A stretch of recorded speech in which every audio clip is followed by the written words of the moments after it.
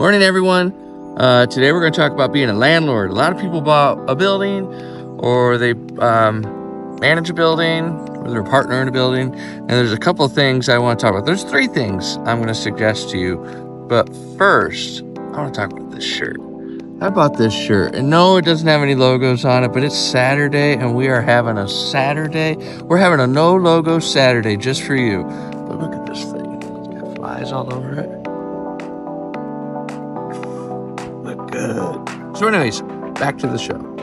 All right, the first Saturday, three tips for if you own a piece of real estate. The lease. It drives me crazy when people go, do you have a lease we can use? Well, yes, I have leases from old clients, but they use their own lease. And I also have a standard lease. This is like the National Association of Realtors lease. But if you're using that lease, you don't care about a lease, and that's fine. So get your own lease mate. Call an attorney.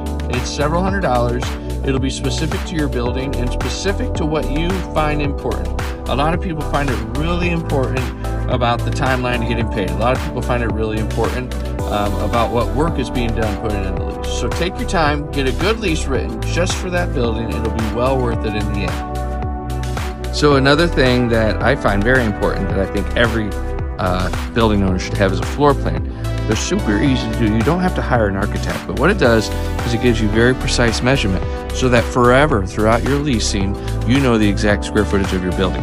There's a bunch of applications that you can use, mobile apps, things like that on an iPad. And so let's say you spend $500 on it. That is a great investment for your property, the length that you own it. And if you sell it or as you release it, you always have those dimensions. Hey everybody, we're on item number 3 of things you need when you're being a landlord. This shirt's killing it still, so be inspired by that. But first, you got a lease. You got an awesome lease. Second, you got the floor plan. You know what building you have. Third, you need really good organization. I would tell everyone as they buy a building, yes, you might have a managing company or something, but if you don't, even if you do, be very, very organized. All the contact information, social security numbers, keys. I could show you my ring of keys. Maybe I will. Leases, timelines, triggers for renewals, things like that. Be very, very, very, very, very organized. Have a place in your Dropbox or at the cloud that's easy to get to, that has everything. And when a new tenant signs on, you dump all this stuff in, have it a spreadsheet, something like that. But be very organized with all the information that follows your building. So I'm not saying it's easy, and I'm not honestly saying that everybody should be managing their own real estate, and if they own a building, they should be doing all this stuff. But if you are going to own a building and be involved and manage it yourself, you got to have a good lease. You got to have a good floor plan. You got to be organized. And I would encourage you to take a lot of time and get that done. If you need help with it, ask someone to help you.